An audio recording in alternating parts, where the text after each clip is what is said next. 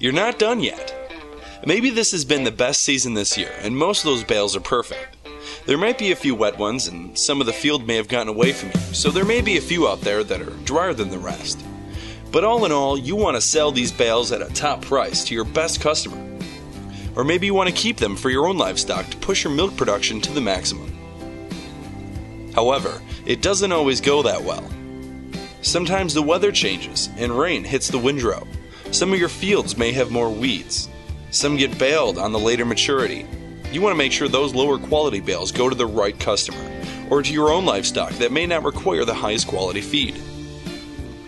Okay, now keep them straight. Make sure you have a good idea of which bales are the good ones and which ones are not as good. Sometimes you can tell by looking at them as you bring them out of the field. Sometimes, though, it's harder based on outside appearance. They're all there, you know that. Everything you baled is in the stack and you are pretty sure where and how many you have. But what happened to those few wet ones? How about those dry ones? Did you get those bales from the lower quality fields separated from the good ones? It's a real challenge managing this inventory. There's a lot of money tied up in those stacks. Want to manage your inventory professionally? Now there's an innovative system to make that possible. The AGCO Hayboss G2. This innovative system puts a tag on every bale you make as the bale is tied. A unique mechanical device is mounted on the top of the baler. After the first knot passes, 2 fingers pick up the outside twine. A tag is inserted under the twine. As the twine snaps down, the tag is closed around the twine and locked in place. There is a little memory chip embedded inside each tag. That chip has storage capacity and will hold information sent to it from the tagging device. Yes, the system is gathering information about the bale as it is being made. As the bale leaves the baler, an antenna sends this information to the tag. That information is now on the tag, on the bale, and there it will stay. The bale now has a label. There is very important information put on that tag, information that you and the people feeding that hay can use. Each tag contains a bale serial number, average moisture, high moisture, pounds of preservative used, field name, time and date baled, bale weight, and field position. The bale serial number. Each bale has a unique number identifying that bale. Average moisture. If the bale is wet or a little too dry, you're going to know. It's on the label. High moisture.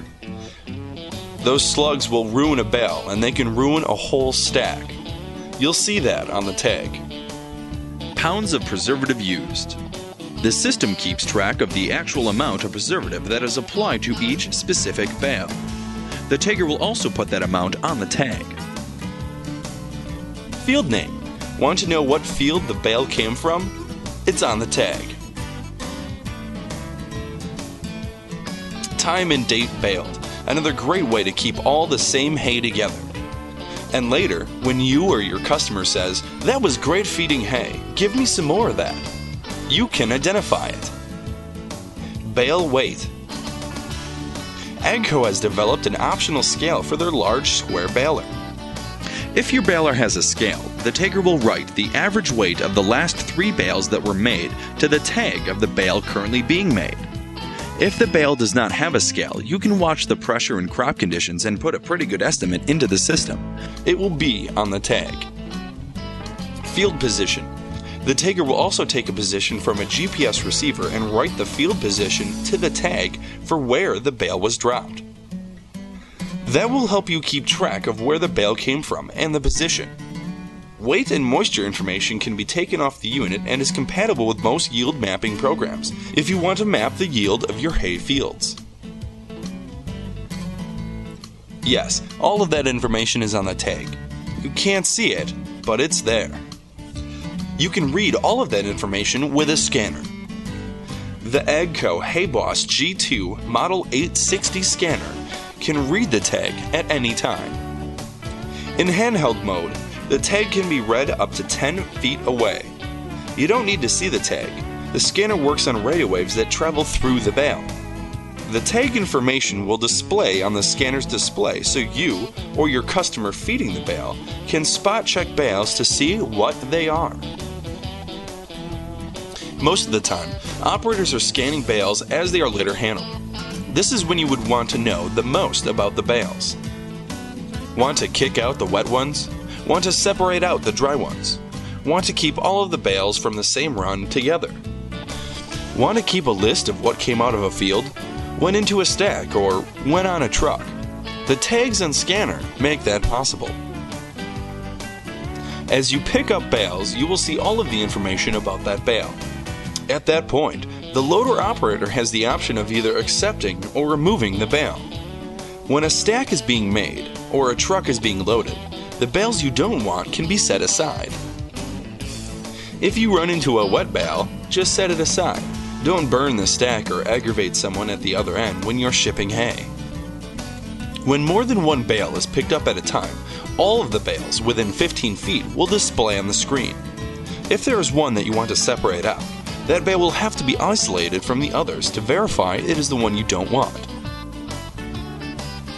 The loader-mounted antennas allow the scanner to read at up to 30 feet away. On a retriever, the scanner will also allow the operator to sort bales. As the bales are being scanned at pickup, the scanner is keeping a record of the bales picked up in what the Hayboss G2 calls a group. The group record can be seen in the cab after the bales are picked. But more importantly, they can be downloaded from a USB port on the bottom of the scanner. A USB memory stick is inserted into the scanner. Take the memory stick back to the office and the list of bales, the total number of bales in a group, the average moisture of the group, and the total weight of the group is now on record in the office. Not only have you sorted your hay, you now know for sure what you have.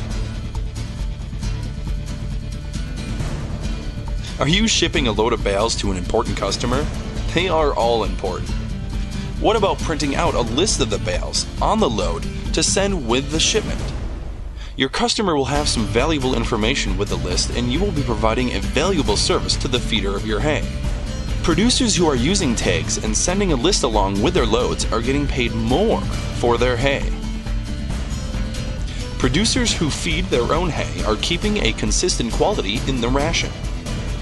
By scanning the bale before dumping it into the mixer, the operator can be sure that the bale is similar to the ones he has been feeding and the ones the ration is balanced for.